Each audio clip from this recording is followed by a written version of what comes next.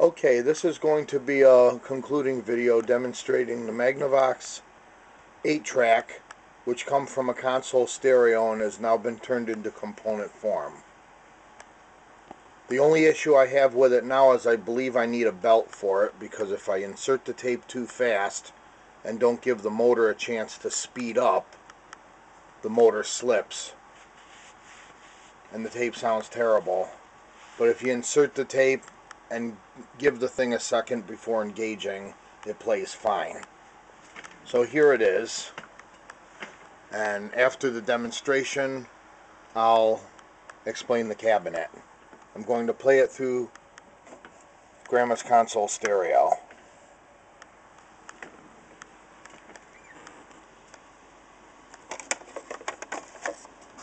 This is now the power switch.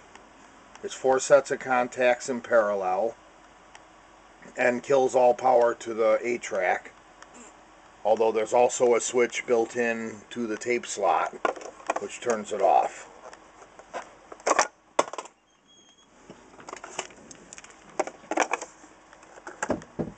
Give it a second to speed up. Why can't I stop and tell myself I'm wrong, so wrong? Why can't I stand up and tell myself I'm strong? Because I saw her today, I saw her face, it was a face I loved. I knew I had to run away, get down on my knees and pray that they'd go away. You know I love you, I always will. My mind's made up by the way that I feel. Won't be good, there'll be no end. 'Cause on my love, you can depend. The belt has got to be replaced in this. If I put the tape in too quickly,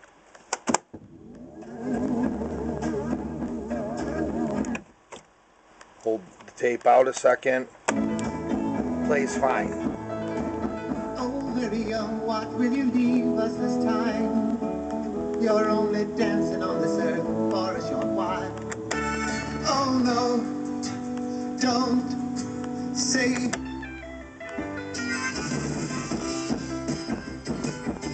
There is no heart in the bottom.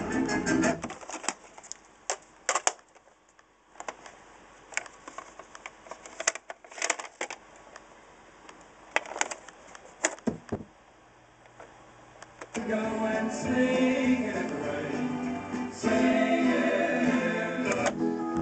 And the war still ain't over for Mama. Every night in her dreams she still sings the young face of someone who left her, summer meadows and sweet melodies.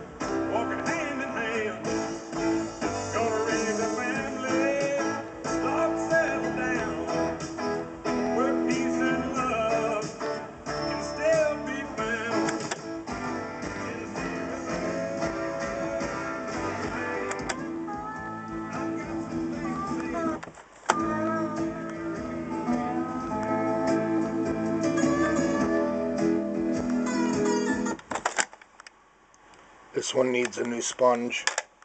So there it is. So what I've done is I built a cabinet for this to turn it into a component 8-track. What I used for the wood is this is actually one of those Knapp-Vogt shelves that you can get the home centers pre-finished board, 3 feet long by 8 inches wide. It has a veneer edging on it, and what I did is I cut the length of it, and then I took an iron and heated up the veneer, and then was able to reattach the veneer to this edge, giving it a factory look. I wanted the look of the fake wood because that would have been the proper look for this time period. Fake wood on particle board.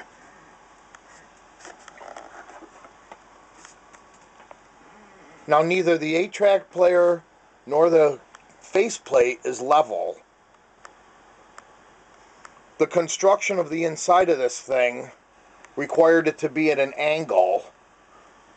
And what I did is basically set it down on the table and then used a bevel square, determine the angle that I could make it, and then cut the box to that angle.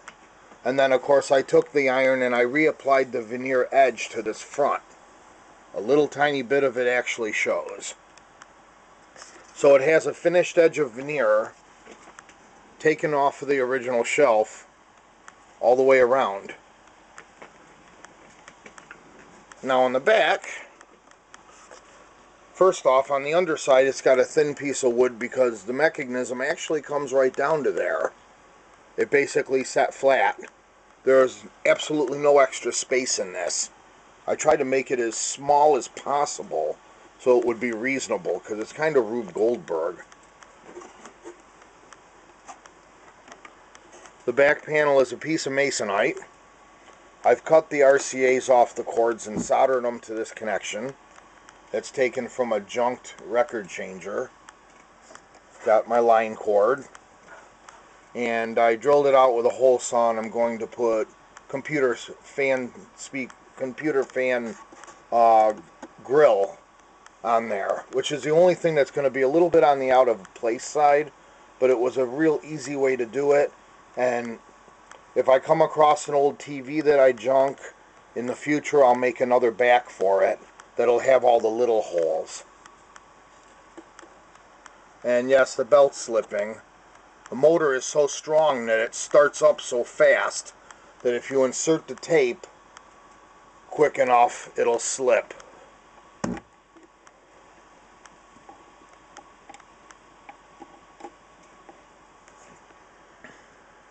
But yeah, it's got your particle board, pre-finished piece of shelving.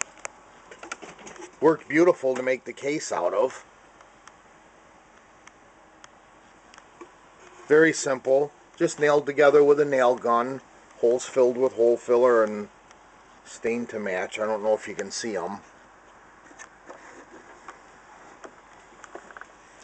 And there it is. Magnavox 8-track stereo player converted to component form.